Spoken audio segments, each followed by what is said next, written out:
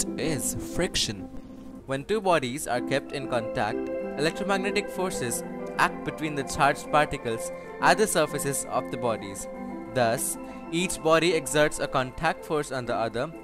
The magnitudes of the contact forces acting on the two bodies are equal, but their directions are opposite, and therefore the contact forces obey Newton's third law.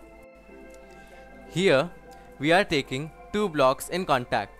When we are trying to move the upper block, the static friction starts acting. The static friction tries to oppose the relative motion between the two blocks. Types of friction.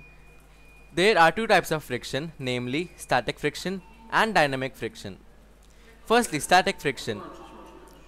When we try to move an object and the friction which appears there due to the tendency of the object to move is known as static friction.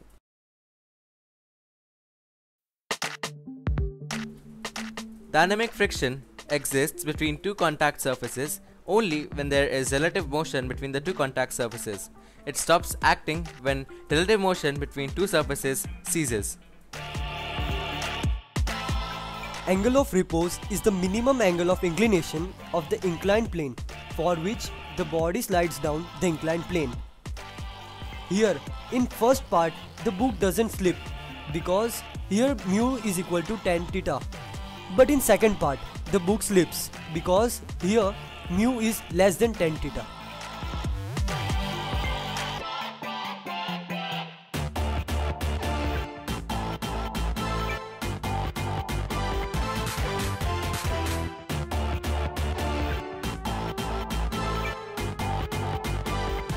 When we move ahead, we push the floor back, and friction helps us in moving ahead. But in absence of friction, we would slip and won't be able to move ahead. And even if we could start our motion somehow, we could not stop ourselves, Resulting a painful bang. Bang bang.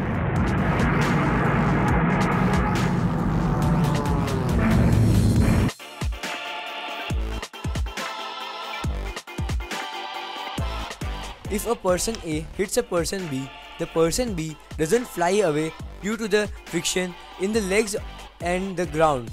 But if there is no friction, the person B had been flown away.